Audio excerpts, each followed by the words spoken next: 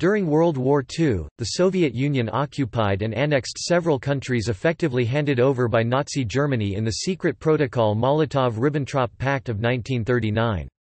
These included Eastern Poland, incorporated into two different SSRs, as well as Latvia, became Latvian SSR; Estonia became Estonian SSR; Lithuania became Lithuanian SSR; part of Eastern Finland became Karelo-Finnish SSR; and Eastern Romania became the Moldavian SSR and part of Ukrainian SSR.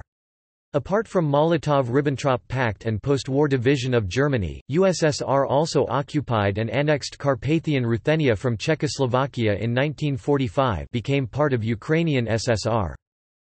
Below is a list of various forms of military occupations by the Soviet Union resulting from both, the Soviet pact with Nazi Germany ahead of World War II, and ensuing Cold War in the aftermath of Allied victory over Germany.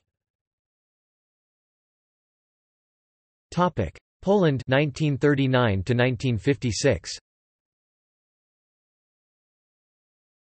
Poland was the first country to be occupied by the Soviet Union during World War II. The secret protocol of the Molotov–Ribbentrop Pact stipulated Poland to be split between Soviet Union and Nazi Germany. In 1939, the total area of Polish territories occupied by the Soviet Union, including the area given to Lithuania and annexed in 1940 during the formation of Lithuanian SSR, was 201,015 square kilometers, with a population of 13.299 million, of which 5.274 million were ethnic Poles and 1.109 million were Jews.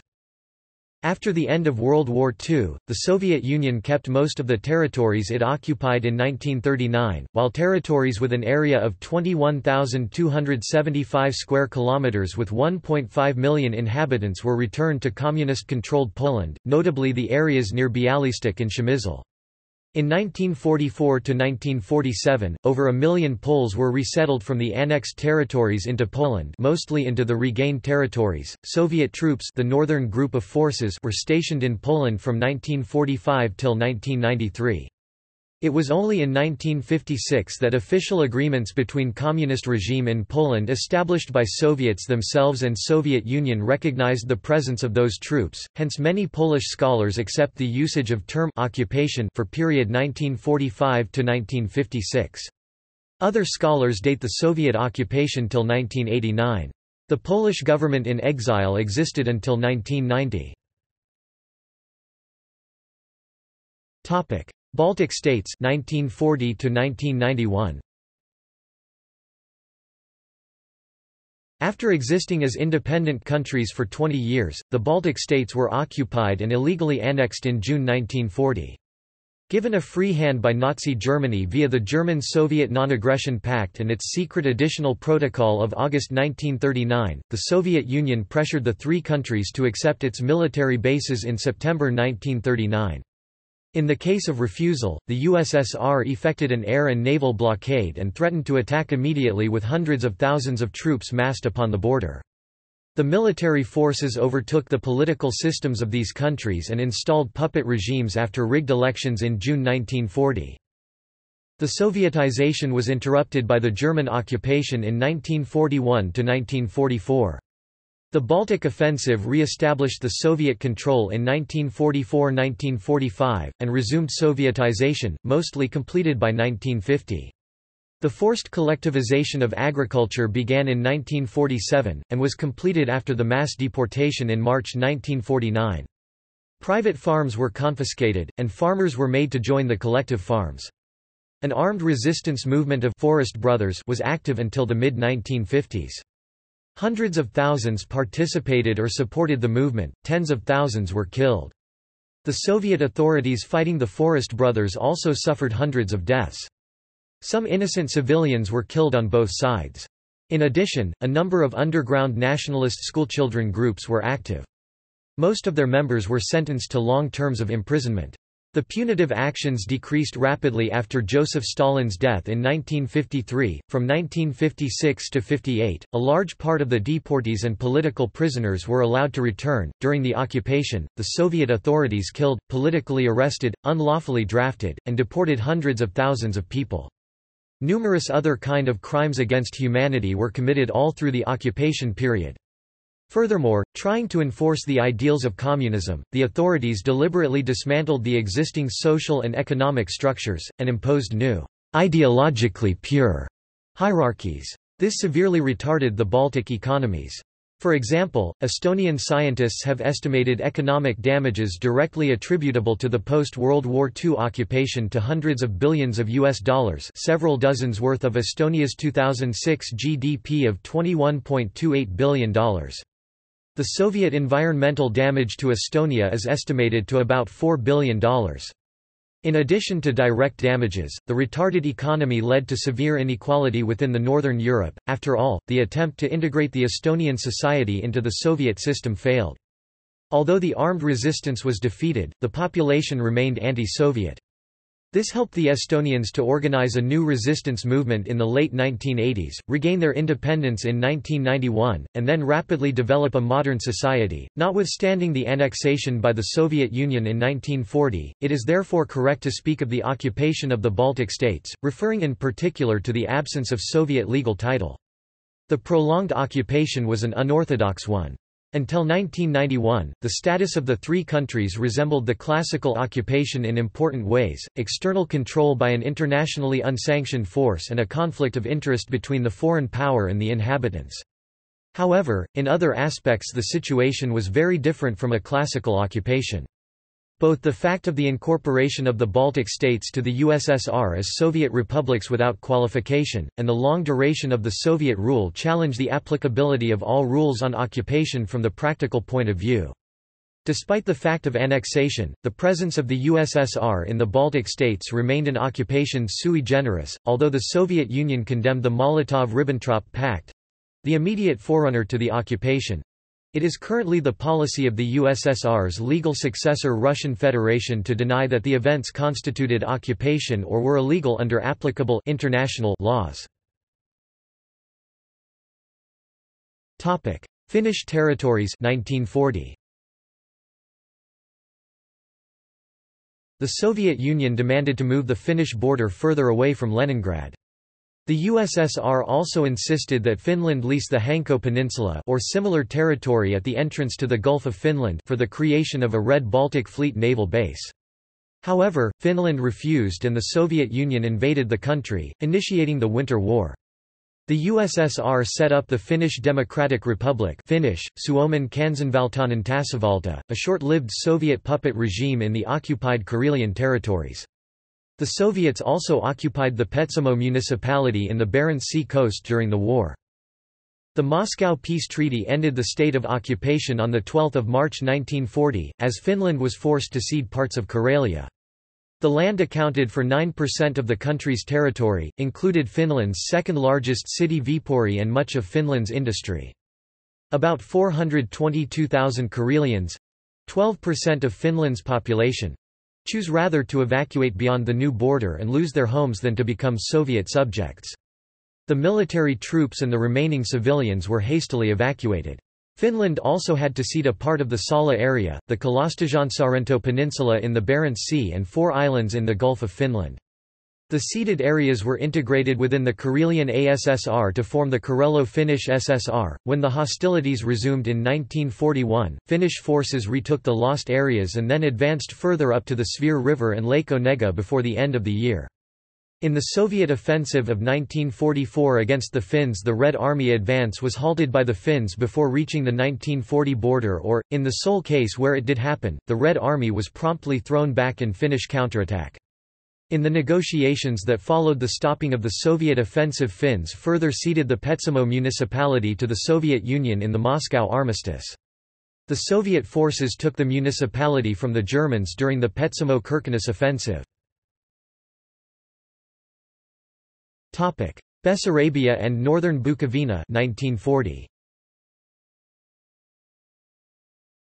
The Soviet Union, which did not recognize the sovereignty of Romania over Bessarabia since the Union of 1918, issued an ultimatum on 28 June 1940 demanding the evacuation of the Romanian military and administration from the territory it contested as well as from the northern part of the Romanian province of Bukovina.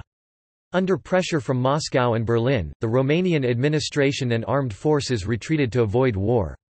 Adolf Hitler used Soviet occupation of Bessarabia as justification for German occupation of Yugoslavia and Greece and German attack on USSR.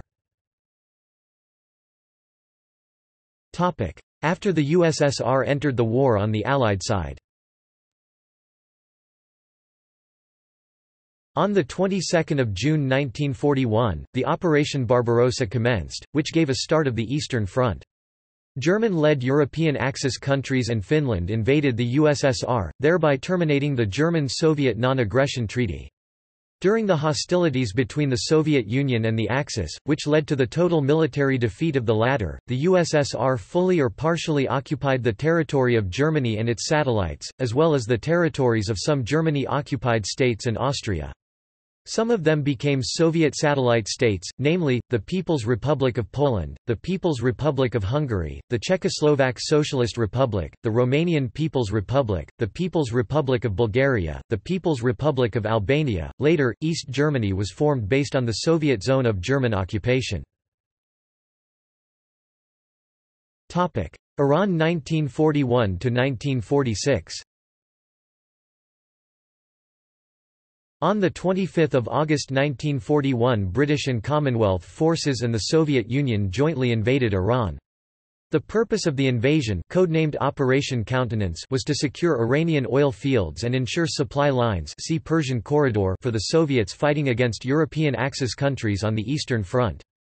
The Soviet Union would go on to set up the Azerbaijan People's Government in Iranian Azerbaijan while just occupying the rest of North Iran. Hungary 1944. In July 1941, the Kingdom of Hungary, a member of the Tripartite Pact, took part in Operation Barbarossa, in alliance with Nazi Germany. Hungarian forces fought shoulder to shoulder with the Wehrmacht and advanced through the Ukrainian SSR deep into Russia, all the way to Stalingrad. However, by the end of 1942 the Soviet Red Army began pushing back the Wehrmacht through a series of offensives that preceded the Red Army's encroachment upon Hungarian territory in 1943–44. In September 1944 Soviet forces crossed into Hungary, launching the Budapest Offensive. As the Hungarian army ignored the armistice with the USSR signed by the government of Miklos Horthy on 15 October 1944, the Soviets fought their way further westward against the Hungarian troops and their German allies, capturing the capital on 13 February 1945. Operations continued until 4 April 1945, when the last German forces and their remaining loyal Hungarian troops were routed out of the country. The Soviets made sure that a loyal post-war government dominated by communists was installed in the country before transferring authority from the occupational force to the Hungarian authorities. The presence of Soviet troops in the country was regulated by the 1949 Mutual Assistance Treaty concluded between the Soviet and Hungarian governments. The Hungarian Revolution of 1956 was a spontaneous nationwide revolt against the Communist government of Hungary and its Soviet-imposed policies. After announcing a willingness to negotiate the withdrawal of Soviet forces, the Soviet Politburo changed its mind. On 4 November 1956, a large joint military force of the Warsaw Pact led by Moscow, entered Budapest to crush the armed resistance, killing thousands of civilians in the process. After the collapse of the Soviet Union, the last Soviet soldier left the country in 1991, thus ending Soviet military presence in Hungary. Romania 1944. The Soviets' second Jassy-Kishinev offensive led to defeat of Romania, subsequent coup d'état, and the switch of Romania from the Axis to the Allies. The Soviet troops were stationed in this country from 1944 and 1958. On 12 September 1944, with the Red Army already controlling much of Romania's territory, an armistice agreement between Romania and the USSR was signed, under which Romania retroceded the territory it administered earlier in the war, and subjected itself to an Allied Commission consisting of the Soviet Union, the United States, and the United Kingdom. On the ground, it was the Soviet Military Command, and not the Western Allies, that de facto exercised dominant authority. The presence and free movement of Soviet troops was explicitly stipulated in the agreement. The terms of the armistice agreement ceased on 15 September 1947 as the conditions of the Paris Peace Treaty entered into force. The new treaty stipulated the withdrawal of all Allied forces from Romania with an important exemption that such withdrawal was subject to the right of the Soviet Union to keep on Romanian territory such armed forces as it may need for the maintenance of the lines of communication of the Soviet Army with the Soviet zone of occupation in Austria. In the aftermath of the agreement, the Soviet presence fell from 130,000 troops, the peak in 1947, to approximately 30,000. The troops were fully withdrawn by August 1958. Comparing the Soviet occupation of Romania to that of Bulgaria, David Stone notes, "Unlike Bulgaria, Romania had few cultural and historical ties with Russia, and had actually waged war on the Soviet Union. As a result, Soviet occupation weighed heavier on the Romanian people, and the troops themselves were less disciplined." Bulgaria 1944. On 5 September 1944, the Soviet Union declared war on Bulgaria and on 8 September invaded the country, without encountering resistance. By the next day, Soviets occupied the northeastern part of Bulgaria along with the key port city of Varna. On 8 September 1944, Bulgaria declared war against Nazi Germany. Garrison detachments with Zveno officers at the head overthrew the government on the eve of 9 September, after taking strategic keypoints in Sofia and arresting the ministers. A new government of the Fatherland Front was appointed on 9 September with Kimon Georgiev as prime minister. Soviet troops were withdrawn in 1947. Czechoslovakia 1944. In the fall of 1944, when the north and eastern parts of Carpathian Ruthenia were captured by the Red Army, the Czechoslovak government delegation led by Minister František Němec arrived in Kust to establish the Provisional Czechoslovak administration, according to the treaties between the Soviet and Czechoslovak governments from the same year. However, after a few weeks, the Red Army and NKVD started to obstruct the delegation's work and the National Committee of Transcarpatho-Ukraine was set up in Mukachevo under the protection of the Red Army. On November 26 this committee, led by Ivan Turyanitsa, a Russian who deserted from the Czechoslovak army, proclaimed the will of Ukrainian people to separate from Czechoslovakia and join the Soviet Ukraine. After 2 months of conflicts and negotiations, the Czechoslovak government delegation departed from Kust on February 1, 1945, leaving the Carpathian Ukraine under Soviet control. After World War II, on June 29, 1945, a treaty was signed between Czechoslovakia and the Soviet Union, ceding Carpatho-Ukraine officially to the Soviet Union. Following the capture of Prague by the Red Army in May 1945, the Soviets withdrew in December 1945 as part of an agreement that all Soviet and U.S. troops leave the country. Northern Norway 1944–1946, Bornholm 1945–1946. 1944–1946, Soviet troops occupied northern Norway and the Danish island of Bornholm, strategically situated at the Baltic Sea entrance. Stalin's intent was to attempt to gain bases at these locations late in the war.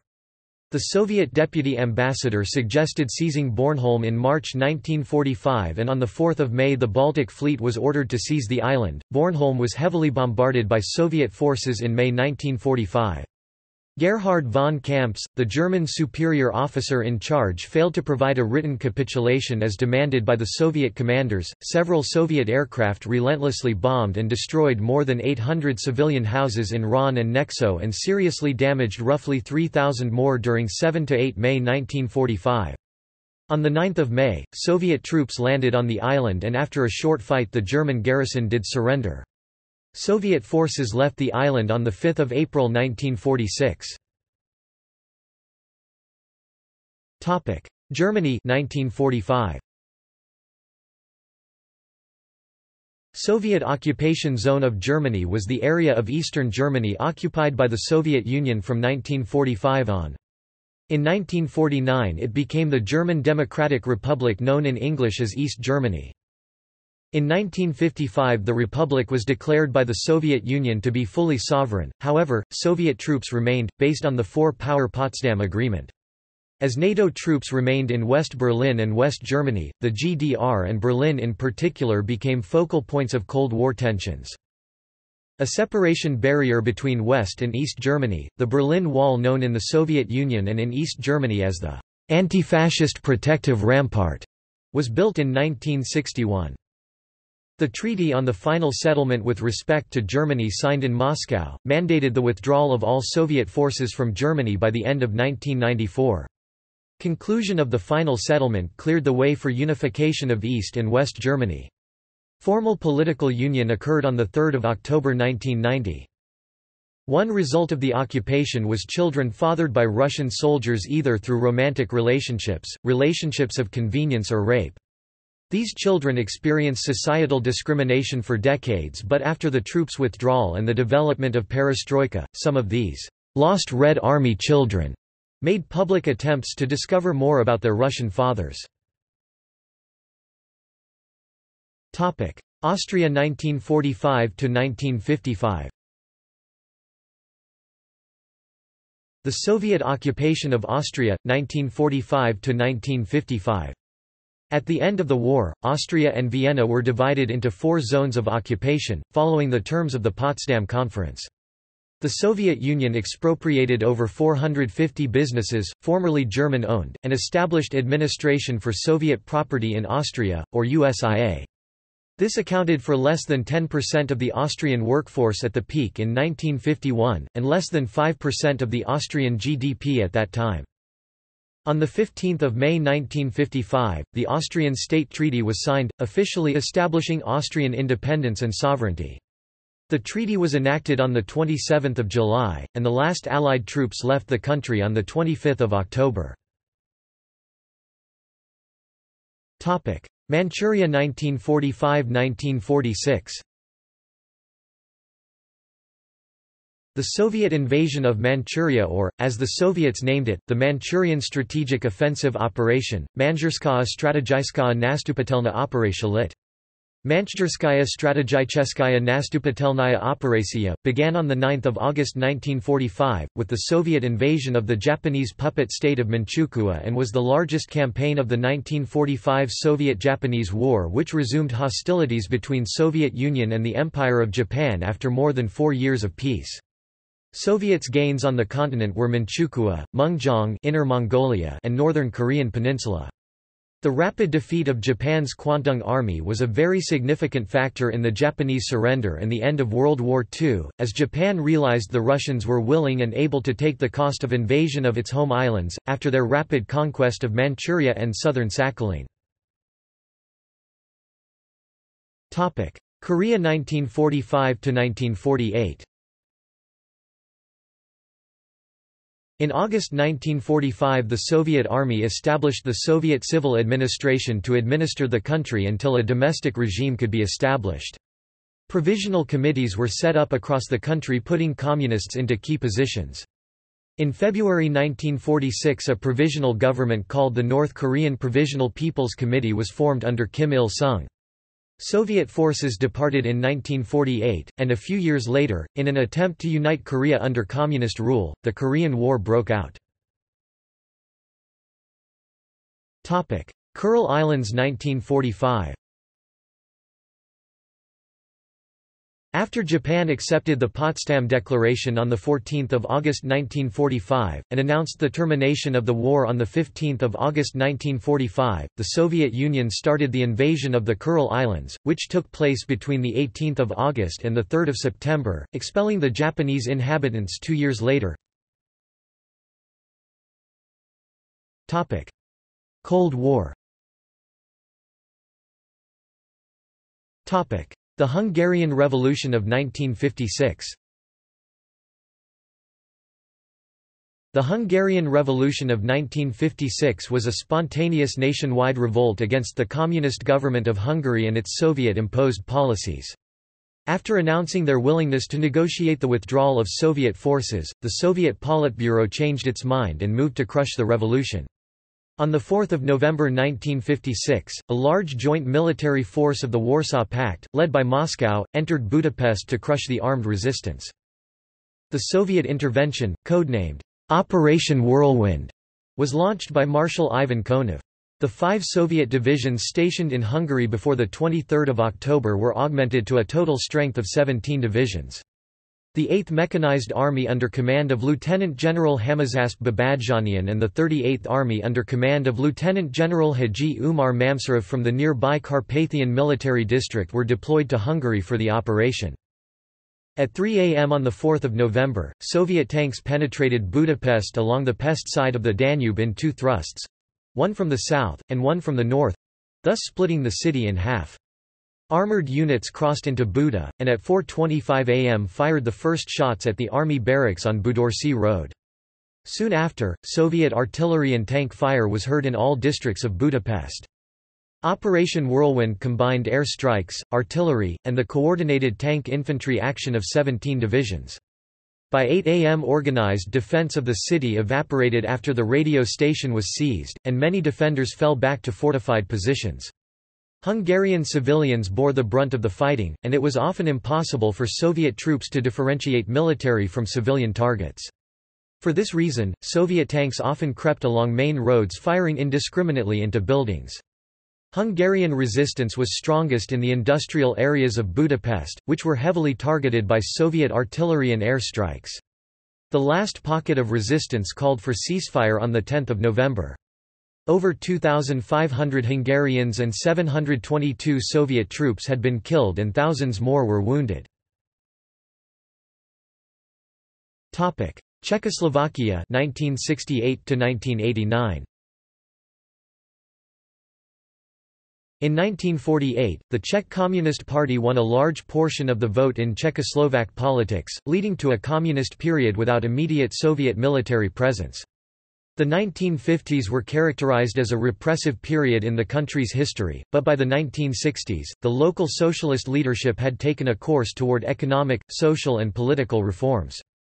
However, a number of significant Czech communists, together with the Czech Security Agency, conspired against limited introduction of market systems, personal freedoms, and renewal of civic associations, see socialism with a human face, by leveraging Russian support towards strengthening Communist Party's positions. Leonid Brezhnev, General Secretary of the Communist Party of the Soviet Union, reacted to these reforms by announcing the Brezhnev Doctrine, and on 21 August 1968, about 750,000 Warsaw Pact troops, mostly from the Soviet Union, Poland, Bulgaria and Hungary, with tanks and machine guns occupied Czechoslovakia, deported thousands of people and rapidly derailed all reforms. Most large cities were individually invaded and overtaken, however, the invasion's primary attention focused on Prague, particularly the state organs, Czech television and radio. The Czechoslovak government held an emergency session, and loudly expressed its disagreement with the occupation. Many citizens joined in protests, and by September 1968 at least 72 people had died and hundreds more injured in the conflicts. In the brief time after the occupation, which had put an end to any hope that Prague Spring had created, about 100,000 people fled Czechoslovakia. Over the whole time of the occupation, more than 700,000 people, including significant part of Czechoslovak intelligentsia, left. Communists responded by revoking Czechoslovakian citizenship of many of these refugees and banned them from returning to their homeland. At a meeting of the United Nations Security Council, Yakov Malik, Soviet ambassador to the United Nations, issued a proclamation, claiming that the military intervention was a response to a request by the government of Czechoslovakia. The Soviet Union, being a permanent member of the Security Council—with veto right, was able to circumvent any United Nations resolutions to end the occupation. Prague Spring's end became clear by December 1968, when a new presidium of the Communist Party of Czechoslovakia accepted the so-called instructions from the critical development in the country and society after the 13th Congress of the Communist Party of Czechoslovakia. Under a guise of normalization, all aspects of neo-Stalinism were returned to everyday political and economic life. Soviet occupation of Czechoslovakia ended in 1989 by Velvet Revolution, 2 years before the collapse of Soviet Union. The last occupation troops left the country on 27 June 1991. In 1987, the Soviet leader Mikhail Gorbachev acknowledged that his liberalizing policies of glasnost and perestroika owed a great deal to Dubček's socialism with a human face. When asked what the difference was between the Prague Spring and his own reforms, Gorbachev replied, 19 years. During a visit to Prague in 2007, Vladimir Putin said that he felt the moral responsibility for the 1968 events and that Russia condemned them. Afghanistan 1979–1989. Scholarly and historical accounts maintained that Afghanistan had been under the Soviet Union's influence as early as 1919, when Afghanistan began receiving aid to counter the Anglosphere of the United Kingdom. Major Soviet technical assistance, military aid, and economic relations grew in the 1950s, followed by the Communist Revolution in the 1970s. With the threat to the Afghan Communist government, the government invited the Soviet Union's invasion of Afghanistan, which began as midnight approached on 24 December 1979. The USSR organized a massive military airlift into Kabul, involving an estimated 280 transport aircraft and 3 divisions of almost 8,500 men each.